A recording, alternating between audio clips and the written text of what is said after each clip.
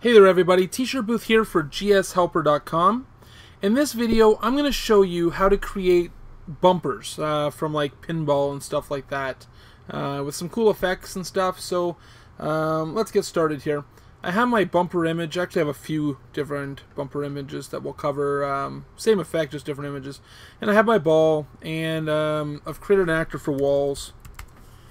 And I guess the first thing we're going to do is I kind of want this scene to be a little taller. So I can drop balls down. So I'm going to hit scene and then size, and for height let's go to 640, just double the height. Now I'm going to go into my walls, and I'm going to drag my walls around the perimeter of my scene. Let's quickly drag them up, put them all the way around.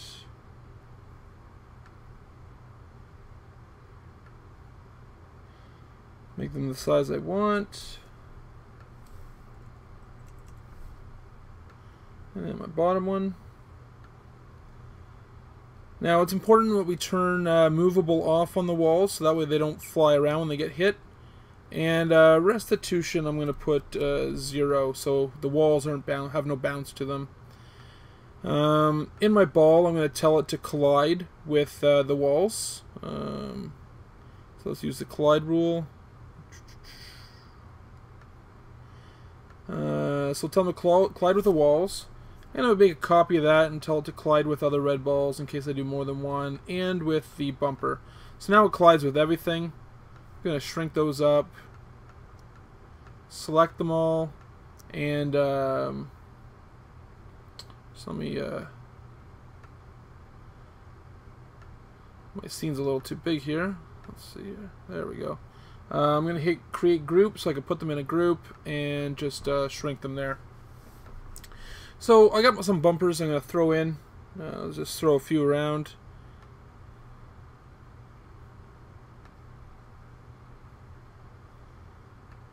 Don't know how many I want.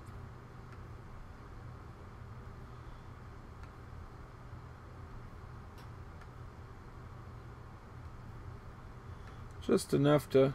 There we go. I'm going to change some of the images. Let's have some fun with these here.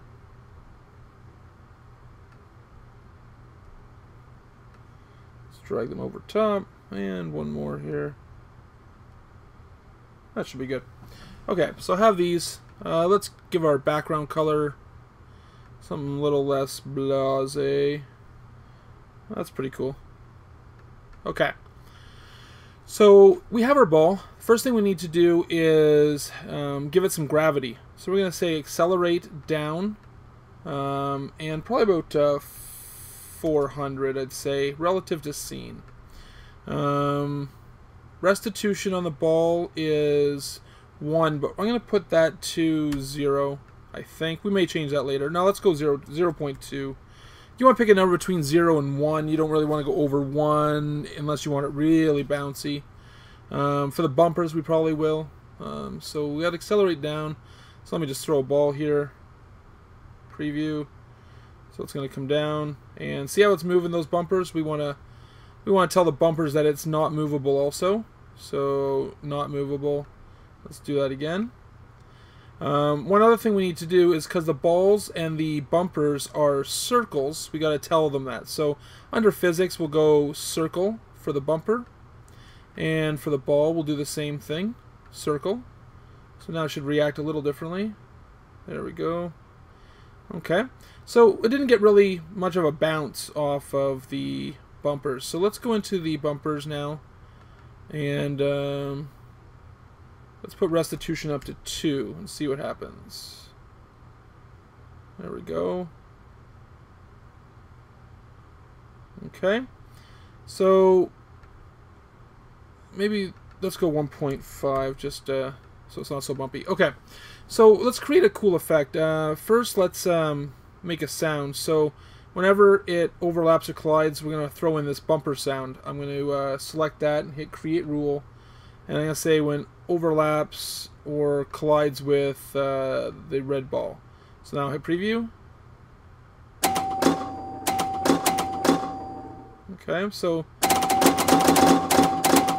there we go. And now we want to do a cool effect to the bumpers. So let's go in here. And so when it overlaps or collides with ball, let's interpolate. And we'll interpolate self, size, width. And right now our bumpers are 44 by 44. So let's go to 33 for width. And we'll do 0.1. And then I'll copy this. I'll press Alt, Option, copy it down. And we'll change the height, self, size, height to 33 also. And we'll choose 0.1. So we're going to shrink it a little bit when it hits to kind of give an effect of moving up and down. And then we're going to create a new rule. And we're going to say when attribute self, size, width equals 33. We don't need to do the height because they do it at the same time anyway, so we just need to use the 1. And we're going to interpolate them back. So I'm going to select both of these, Alt Option, and drag and copy down. You'll know it's copying if the green circle's there.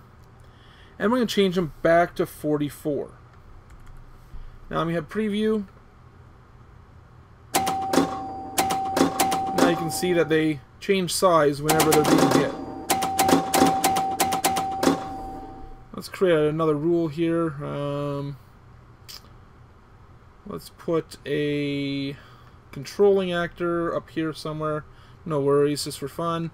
And I'm going to do create rule when mouse button is down. Let's spawn. Let's spawn another ball. Oop, put that in there. Another ball, and let's make a random. Random, and the width of the scene is 480 pixels, so let's go random 20 to 460, close bracket. So now whenever I tap on the screen, it'll spawn another ball. Let's do a few of them.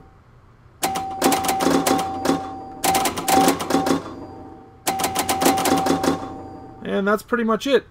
That's all you really need to know about how to make a cool bumper effect in Gamesalad. Head on over to GSHelper.com. You can download the project file right underneath the video for free. Play around with it. Do what you want with it. In this video, you can use the art. So feel free to use the art whatever way you want in the game. I've given this art out to a lot of people, so there's no worries about that. So again, head on over to GSHelper.com and download the demo, and don't forget to thumbs up the video and leave a comment if you have any questions. Talk to you soon.